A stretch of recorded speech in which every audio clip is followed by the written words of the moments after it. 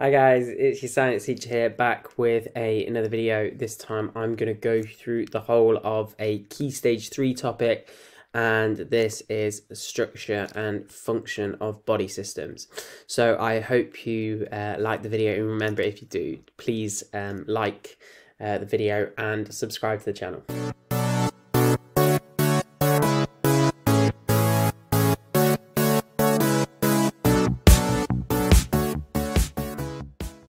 The topic starts off by looking at levels of organization.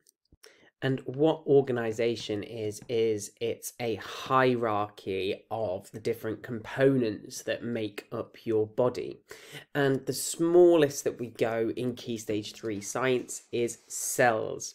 Now, you'll have learnt these in our last video on Activate 1, where we looked at specialized cells, but cells are the building blocks of all organisms. And being an organism just means anything that's living.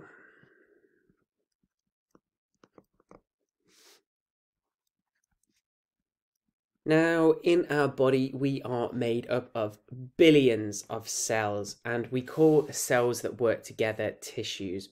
When we have the same cell working together, we call this a tissue.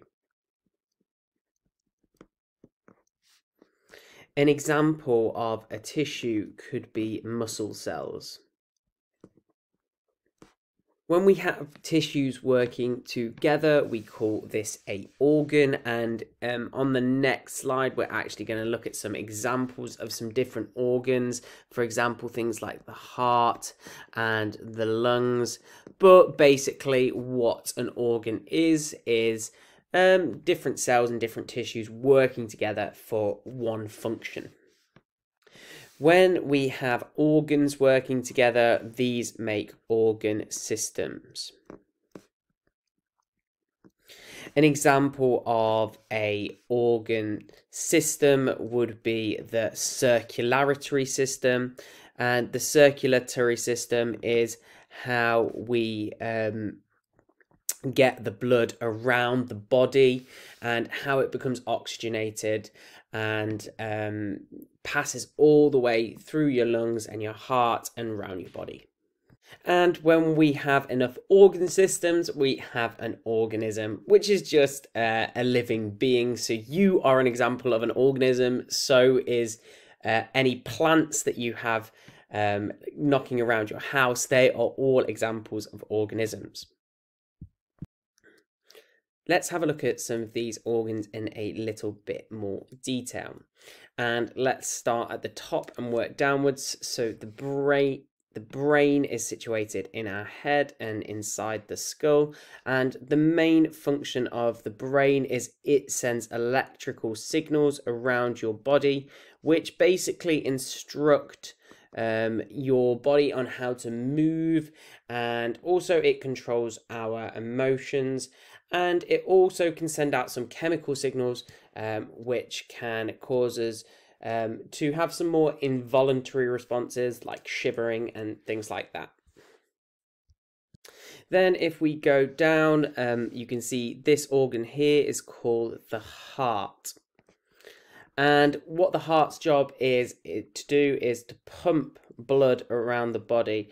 What the heart does is it works in what's called a double circulatory system. It pumps the blood to your lungs. That blood becomes oxygenated at the lungs. It comes back to the heart, and then it will pump that oxygenated blood all around your body so your cells can get oxygen. Then underneath that we have the stomach, and the role of the stomach is to start digestion of your food. Now, the way that the stomach does that is by adding something called stomach acid, which starts the breakdown of your food. Underneath that we have kidneys, and the role of the kidneys is to remove waste from your body. So waste builds up around your body, things like urea, which we need to get rid of from the body, and the kidneys are key to that. Underneath that we've got the bladder, which will store the waste until you need to remove it. Then we have the intestines, and this is where all the useful things from our food get absorbed into the bloodstream. After the kidneys, we have the liver here, and the liver is actually a really important organ. This is what controls a lot of the chemical reactions in our body. It also produces a substance called bile, which helps us with our digestion. After the liver, we have the lungs, and the lungs is incredibly important to be able to breathe. We're going to have a look at the lungs in a bit more detail, so I'm not going to go into that too much. And then above that, we have our thyroid, and thyroid is what controls your metabolism, basically how quickly you digest food. Now, it's really important to remember that plants have organs too. And basically, like I said earlier, an organ is a group of tissues that work together. And some examples of organs in the plant are the leaves. This absorbs the sunlight. We have the stem, which holds the plant up and makes it really rigid and strong. And we also have roots. And the job of the roots is to absorb water and minerals from the soil. Now, I said that we were going to look at the lungs in a bit more detail, so let's have a go with that. Now, when we breathe in air, it travels down our windpipe, and the scientific term for our windpipe is the trachea. And then the air can break up down two paths, and this breaking up is called the bronchi. We have two. We have the left bronchi and we have the right bronchi. Then it breaks up even further into what we call bronchioles, and at the end of our bronchioles we have tiny air sacs which we call alveoli. And at this alveoli, this is where gases move in and out of our cells. Because the alveoli are surrounded by really thin blood vessels called capillaries. And what happens in these capillaries is oxygen moves into the blood,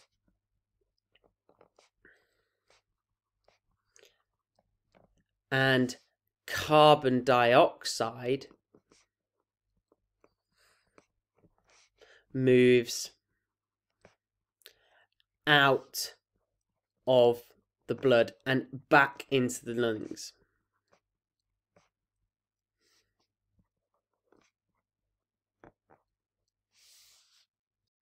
Now, there's an important reason why oxygen moves into your blood and carbon dioxide moves out.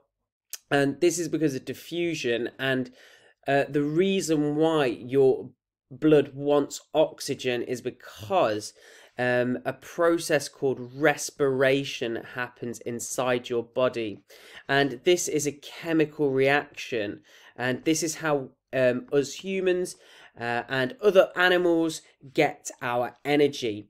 What we do is we convert glucose, which is basically formed from our food, and we combine it with oxygen that we get from the air, and this makes carbon dioxide, and it also makes water.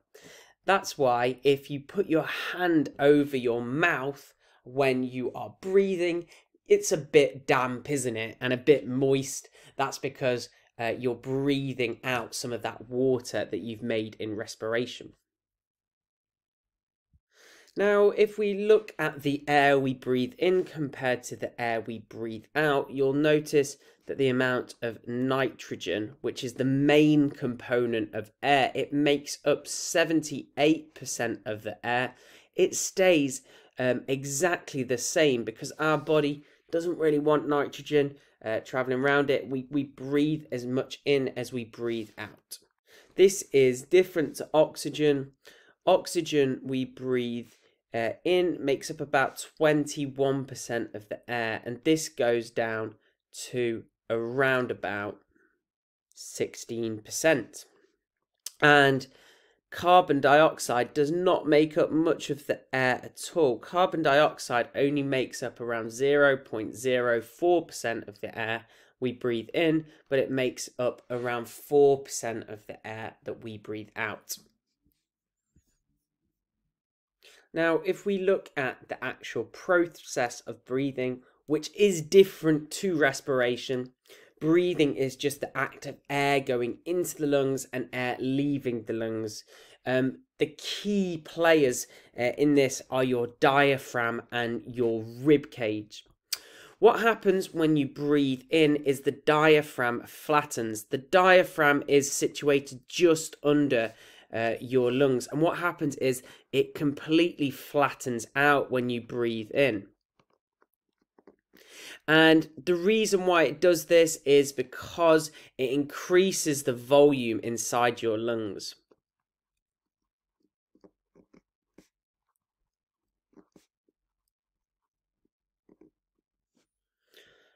Also, as well as the volume increasing, the rib cage also expands in order to let air flow into it. So the increase in the lung volume sucks air into your lungs, and this is the act of breathing in.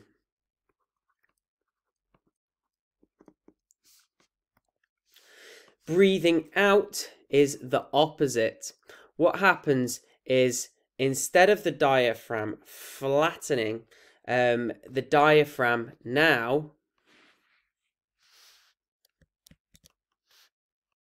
relaxes and moves up. This decreases the lung volume, and it causes the rib cage to no longer expand, but the rib cage will get smaller.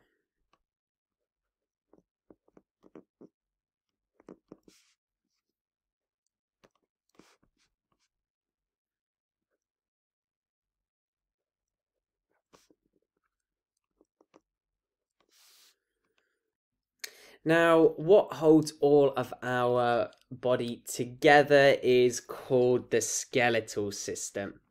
And your skeletal system is made up of 206 bones,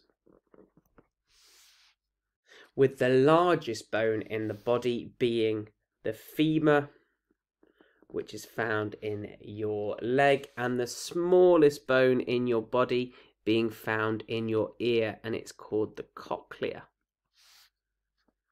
Now, the function of these bones is to protect your organs, support your body,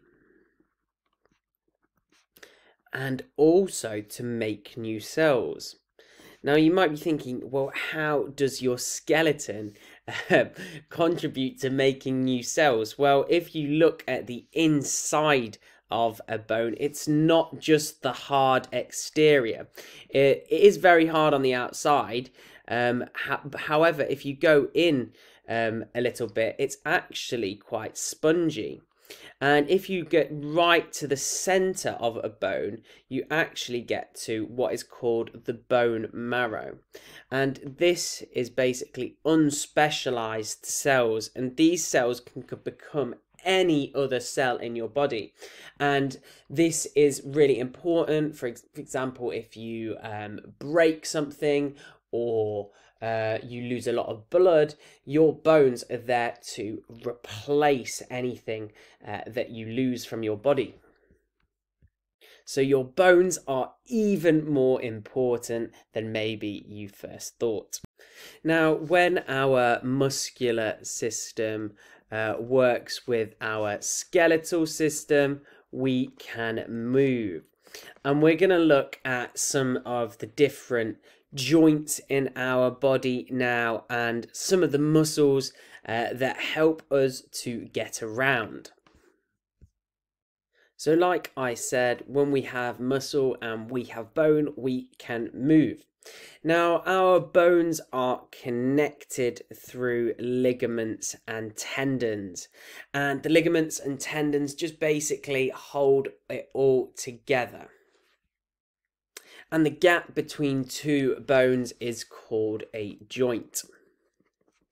And there are two key types of joints that you need to know about for Key Stage 3, and they are the ball and socket joint. And the ball and socket joints are ones that can move and rotate. For example, if you think about your wrist, you can roll your wrist around. That has to be a ball and socket joint. Also, think about your ankles. You can move your ankles in circle. Without a ball and socket joint, that would not be possible. And we also have hinge joints, and these can only move in one direction. Just think about your knee.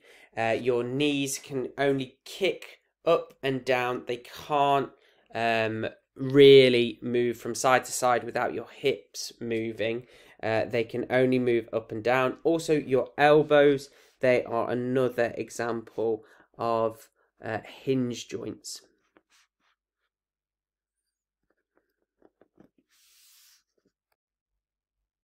So here I've got examples of some ligaments and some tendons as well. So here I've got a tendon because it is joining the muscle, which is in red, to the bone, which just kind of has that creamy bony colour. So tendons connect muscle to bone.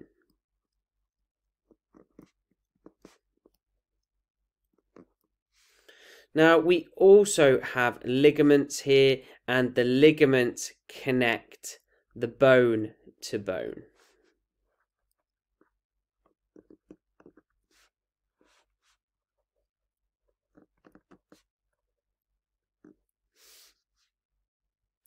Now, muscles work in antagonistic pairs. And what this basically means that when one of them relaxes, the other one contracts. An example would be your biceps and your triceps. If you feel your arm and you tense your biceps, you'll notice your triceps, the underneath of your arm, relaxes. However, if you straighten your arm, the triceps at the bottom will contract as your biceps relax. And all this just basically mean is that muscles work in pairs. Now, I hope you have really enjoyed today's video. That is the end of the video. And remember, if you did, drop it a like and subscribe to the channel.